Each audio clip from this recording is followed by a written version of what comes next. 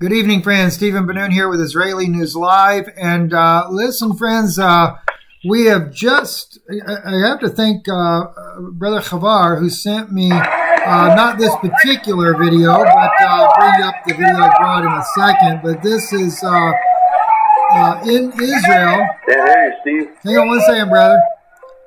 That we're in Israel right here, and what's going on is you're looking at scenes of some Jewish people running in Demona.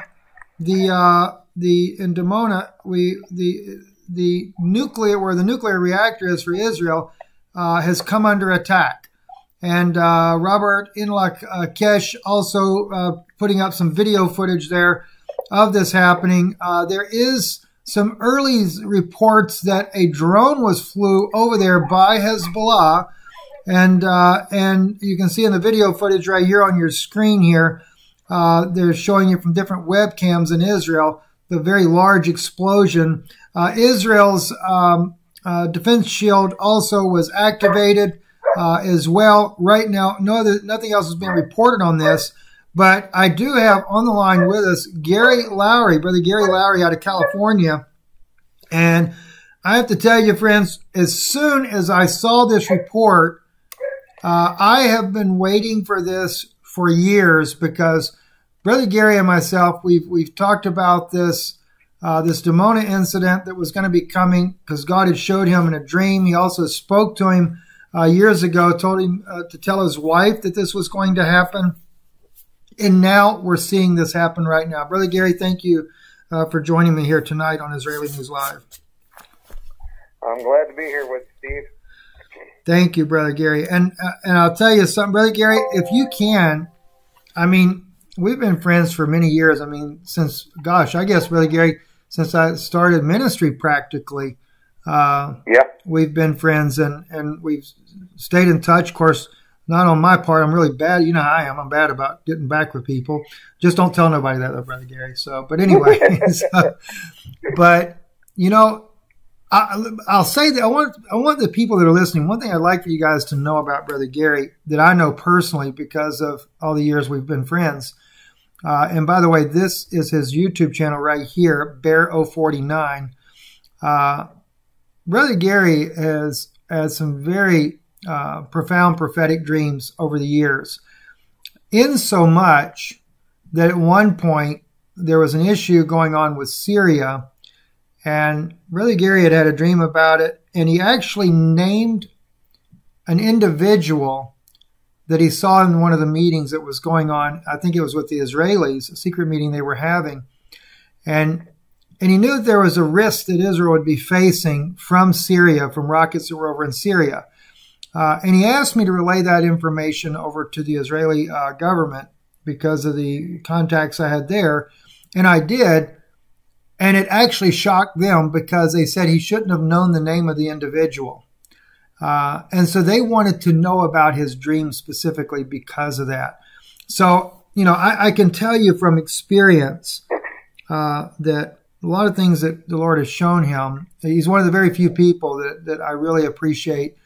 When God gives him a dream or something, I actually take notice of it.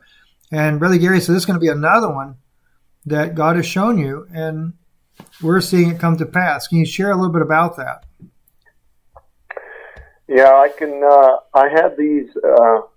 Well, first I had a dream. I can't remember the order, whether it was the dream first or the word from the Lord, but I had a word from the Lord, and he told me that the Demona, the nuclear facility, would be attacked by Iran. And then he also said, and the city of Demona itself will be attacked. And he told me to tell my wife so that it would give proof to her that God himself was speaking to me. And then I had a second dream at some point about Demona, and this first thing was God speaking to me while I was asleep. His voice was speaking to me, and he told me this, and I wrote it down. He told me to write it down and to tell my wife about it. And then I had another dream, and I saw this nuclear power plant, and in this dream, this plant was hit by some type of attack, and it was, I think it was on fire. I may have made a video about this. I'm not sure. I know I wrote it down, and I can remember seeing this facility. I was looking at it from a building, and I could see the cooling, the main dome with the cooling tower next to it. I could see that there was something wrong with that area of this nuclear power plant. And so that's basically what happened. Amen. Just those two things. And the Lord had told me that. And, you know, remember the Lord told me, and I told you too at the time, that the Lord had told me that they would make these missiles that were more accurate, that were able to hit even Jerusalem. And at the time, people said there's no way they could hit Jerusalem from where they are. You know, and I saw these Hezbollah guys with these rockets, and on the side of them, the rocket said 202 on the side of the rocket. And they were able to hit the city. A bunch of other, the Lord used to deal with me quite a bit about Israel. I saw, you know, those Israeli, look like rabbis in an underground facility. And I told you about this too, about them having this weapon that nobody else has. That's right. You did, Brother Gary. And you know, what's interesting to confirm what you're saying about the Iranians and their technology, and which they didn't have at the time. I had gotten information from Iran that they had a technology that Israel and the United States could not mitigate. And of course, through my contacts in the Pentagon, they had confirmed as well there was a technology that they could not mitigate. Well, that technology, Brother Gary, ended up being that there was something on their missiles that the Patriot or neither the David Sling could detect an incoming missile. And so therefore, it made it virtually impossible for them to stop those missiles from coming in. And this is something no one wanted to admit. And when I reported it, I guess it took almost a year before finally the Israeli government, and it was actually the defense minister of Israel, that actually came out and said that they have that technology. Well, back when Trump was president last year, I knew that there was a very high probability that he was going to go to war with Iran. And the reason he was going to go to war with Iran was because Iran already had nuclear weapons. And he wanted to try to stop them from being able to use what they do have. We know Israel says that they're trying to keep them from getting them, but even the Israelis know they have them. That's been confirmed to me by one friend in Mossad. The other one is an Israeli journalist. Both of them know that it's true. But at the same point, though, the reason why I want to say this, though, while I was getting back to this issue of December of last year, was I'd gotten a report in from friends there that have very close contacts in Iran intelligence that the Iranians had given their ballistic missiles and their latest technology over to Hezbollah. They'd given it over to many of their allies, even including the Houthi rebels in Yemen. So I can see then why, if this is Hezbollah that has actually done this attack on Demona, you know, they've been given it. I mean, so in reality, it's still Iran giving them the capability to do what they're doing. Brother Gary, your thoughts? Yeah. Oh, yeah. Well, that's what I was thinking. I saw these two men in this dream, and they had this, the rocket was a green color, and it had white letters or yellow letters that said 202 on the side of it. And it was a pretty large rocket. And the Lord was telling me that they had the capability to strike Jerusalem with that. And it was some new ability that they didn't have before. And, you know, what I was thinking about too, when you're talking about this and your proof of whether the Iranians have a nuclear weapon, we know from government reports that there were neutron triggers initiated. We have satellites, and they're ostensibly in the beginning they were to detect stars when they collapse, the neutron emissions from stars, and they began to detect neutron emissions way more than what they scientists had said. Well, statistically there should be this amount of neutron emissions with a certain amount of stars collapsing. But what they found was it was happening a lot more regularly. So they began to search the skies, and they didn't see any light or anything from those areas where they would think, this neutron emission came from. So they began to look towards the Earth, and what they were detecting were Russian detonations of nuclear weapons and tests of neutron triggers. And so the United States government knows that I believe it's in the Perchin facility or Nance, one of those, they detected, I think it was 5 neutron trigger detonations. And a neutron trigger, so that people know, to initiate a nuclear explosion, you have to initiate a neutron cascade in the weapons stockpile, whatever it is. Like if it's 235 or plutonium, there's usually, almost always, there is a neutron trigger initiation that causes the beginning of the cascade, and then the detonation that compresses the material down.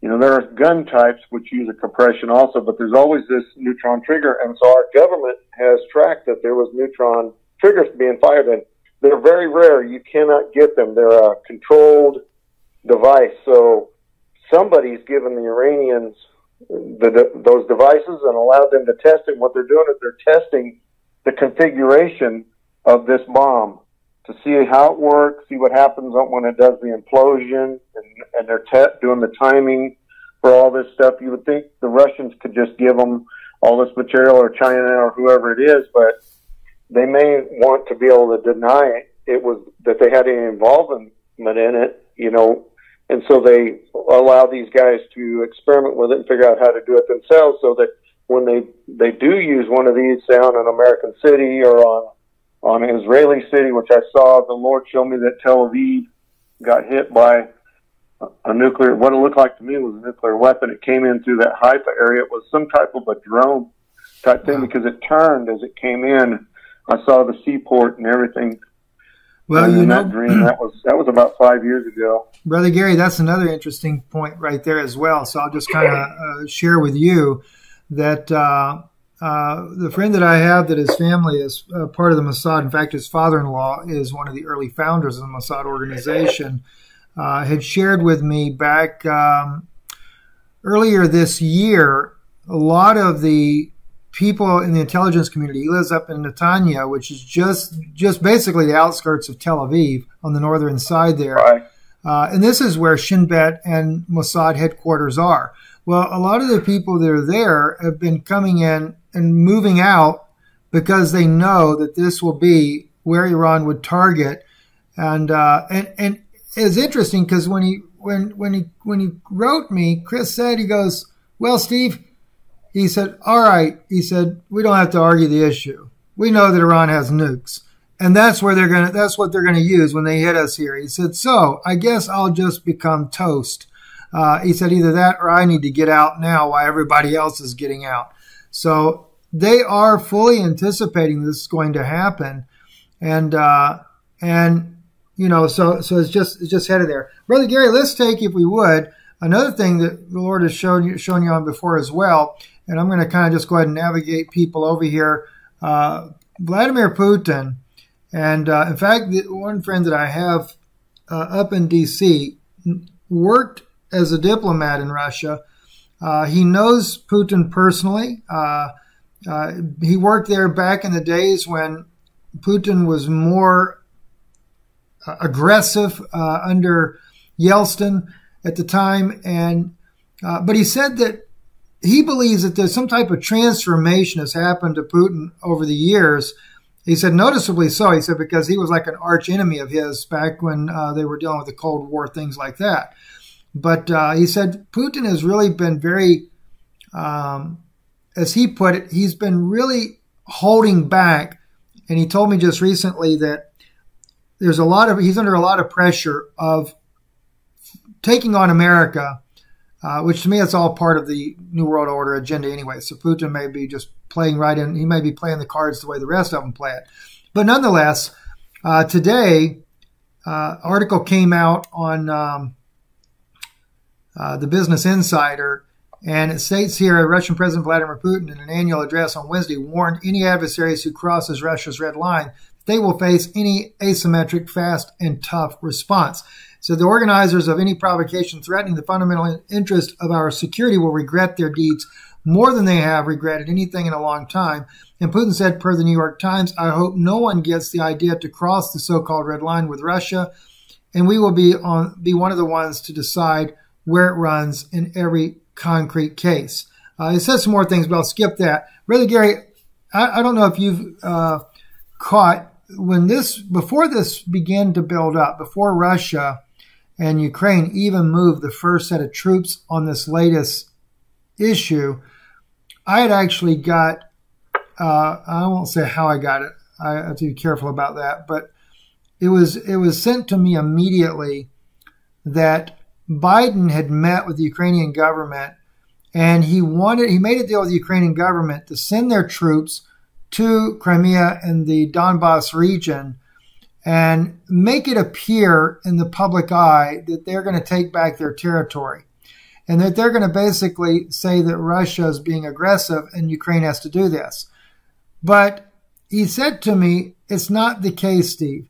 He said Biden had made a lucrative deal with the Ukrainian government if they can cause enough pressure on Russia to drop the Nord Stream pipeline from going through there and use the U.S. pipeline instead.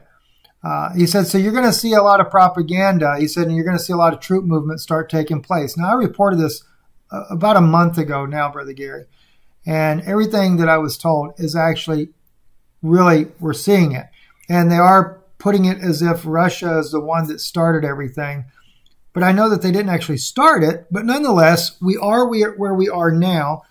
I know that the Vilna of Gaon, the Israeli rabbi from the 17th century, he had always said that Russia would take Crimea, that Russia would also invade Ukraine, and that this would lead to the Gog of Magog war. I personally believe that, and it's mainly because I've studied a lot of the Vilna of Gaon's writings, that they're trying to fit the world events to fit the narrative that he laid out for the coming of the Messiah, which in this case we know would be the Antichrist, because Jesus Christ is the only Messiah that there ever will be. And this is what Israel needs to see today. They need to recognize that Jesus Christ truly was the Messiah in order to complete the redemptive process for them. But anyway, can you kind of share some things that you know about the issue with Ukraine and Russia? Yes, I had a dream. I made a video about this also. I dreamed that I was in front of my computer, and I was just looking at like YouTube stuff, you know, different people's channels and things like that. And then across my screen, it flashed an alert, and it had like a red header bar, and it said that it was either 2,300 or 3,200. I can't remember, the numbers may be reversed. NATO forces were killed in some type of action with Russia, and it seemed like it was like a tactical nuclear strike or something like that, and it was in these areas that are of interest right now in Ukraine on the edge. It's part of Russia. You know, I guess they're trying to bring back the Soviet Union, you know, and bring back those lands that were one time belonged to this whole federation. So what I saw was, you know, there was a great loss of life, and it's in these areas that, you know, at that time there wasn't a lot of stuff going on when I had this dream with Russia and Ukraine, and then it just started slowly building. Like you said, they came in and took Crimea, and President Obama did not do anything to stop that. In fact, you know, they were, like you're saying, they're trying to make some kind of deal to further their own financial ends, and I believe they were, you know, they're walking this tightrope between triggering war, you know, and not only has Putin talked about his response. I mean, he said this many times. You can watch Russian television where he's talking to the Senate, to the Russian people there in Russia, and he's talking about taking a hardline stance, you know, and I think he was afraid of what Donald Trump might do, because Donald Trump, is a loose cannon, and who knows what he might do. And now he's dealing with somebody that's very weak. And you can see that in not only in Biden falling down when he's trying to board the plane, but also when he was at Arlington and he was walking, and when he walks away from the camera, when he has news meetings, he looks like a very frail old man. And, there was people talking about when Khrushchev was putting missiles in Cuba, and he looked at President Kennedy as being a very weak president. And so when you have a wolf and it's sizing you up, or a bear in this case, and it's sizing you up, and it feels like you are weak, it could provoke them to attack you at this weakest position. And if you look at what's happened to the United States with COVID, and then now we have the AOC, which has taken over basically controlling Bernie Sanders, and we've got Biden and Kamala. Those people are very weak, and every day they're running down the United States in front of the people of this country on TV, and they're saying that the entire country is systemic racism and all these terrible things about us and how terrible we are. And I think Russia, Putin especially, because he, like you said, he's a KGB agent. He's killed people personally. And this man doesn't take prisoners, and he sees a very frail, weak old man that's the head of the United States who may blink. If you watch the movie The Shootist with John Wayne in it, and he's being interviewed about how he killed so many men, and he said, well, some men will take a breath before they reach for their gun, or they'll pause in some way, and he says, I don't. And that's what we have here. We have somebody, they're building up the Russian military. There's satellite photographs of a huge buildup of planes and materials. They've revamped those bases that are up in the Arctic area. They're doing patrols near the United States.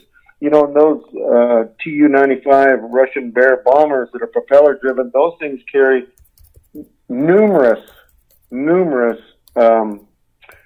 cruise missiles, and those cruise missiles can be nuclear tipped. And that's what I saw in that dream when I saw San Francisco being hit by that EMP, and then there was a nuclear strike against the city, the port area. Those were cruise missiles that came in, and my eyes zoomed in on the tail fin of them, and they had the Russian flag on, which at the time I was thinking, no, the Russian flag is this red flag, and it's not. It's white, red, and blue. That's and so right. They actually changed the color of their flag. It's right. White, blue, and red, exactly. Right. And so I didn't know that. I was thinking, who is that flag? So I began to look up that flag, and it's Russian. So, and those were cruise missiles that came in, and that would be the perfect thing. We only have, I think, our aerial defense system for the United States. There's a small battery over in California, and then you don't have anything else, and so those things are equipped to shoot down intercontinental ballistic missiles, not short-range cruise missiles with a nuclear tip on them. It'd be almost virtually impossible to stop those things, and that's the thing that I think about. Like, we have this weak president, all these things are building up, and then he challenged. Putin challenged Biden to a debate, a public debate. He'd eviscerate him because he's so weak, and half the time he doesn't even know what he's doing or what documents he's signing or who he's talking to or what they're doing. He forgets the names of things. So it's not. When we had Donald Trump in there, he never made mistakes like that. He said a lot of crazy stuff. He was very boisterous.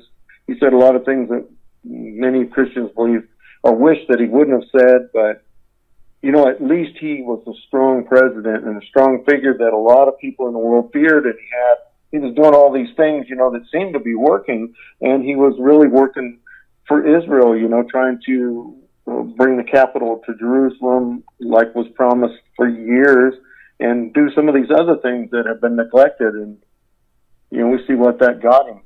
Yeah, and what's really bad when it comes to that right there with Israel, because Trump gave everything to Israel that they wanted.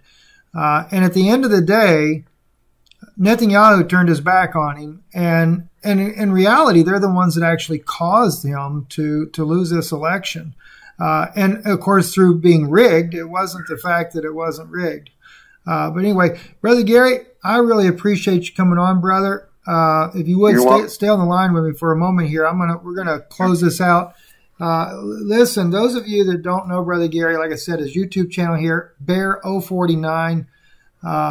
He just really is a really good brother, very solid, and I can't tell you how much I love this brother. I really do. And Brother Gary, you mean the world to me, and I appreciate you taking the time to come on. And I'm glad I caught you. So, yeah. So anyway, God bless you. Thank you guys for listening to the broadcast tonight. And don't forget IsraeliNewsLive.org, our website.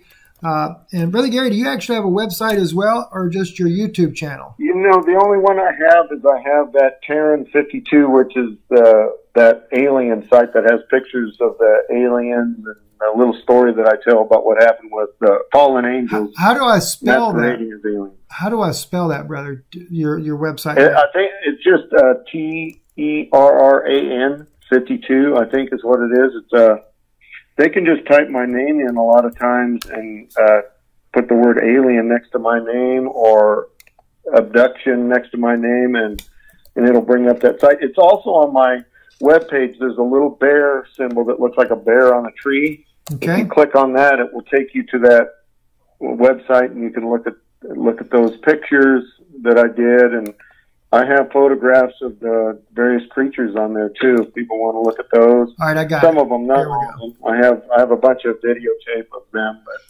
okay, yeah, Terran52.wordpress.com. I do want to get you on, Brother Gary, and I know we've said this for years, as you point out to me, and I always forget to get back with you on this. My wife is really wanting to interview you about this because Brother Gary did go through an abduction a long time ago, and it is a very profound story. And Brother Gary, like myself, he knows what Nephilim are. And I know the one thing that's always stuck in my mind, Brother Gary, is when you shared with me that one thing that you remembered was them apologizing, saying, "We know we did wrong. We're sorry." Yeah. You know, and just it tells you you're dealing with fallen angels, right? And like, oh my gosh, that's amazing. Anyway, God bless you guys for listening tonight, and we'll update you. I was actually going to do a teaching tonight on the book of Hebrews, but I'll wait till tomorrow because the story that was breaking, I really wanted to get to it. And the teaching, Brother Gary, I'll just share with you real quick too, and the listeners. I actually have an old ancient document of the book of Hebrews in the Hebrew language. And so that's what I'll be sharing with everybody. So anyway. Oh, yeah, that's great. Thank you for listening, friends. Good evening.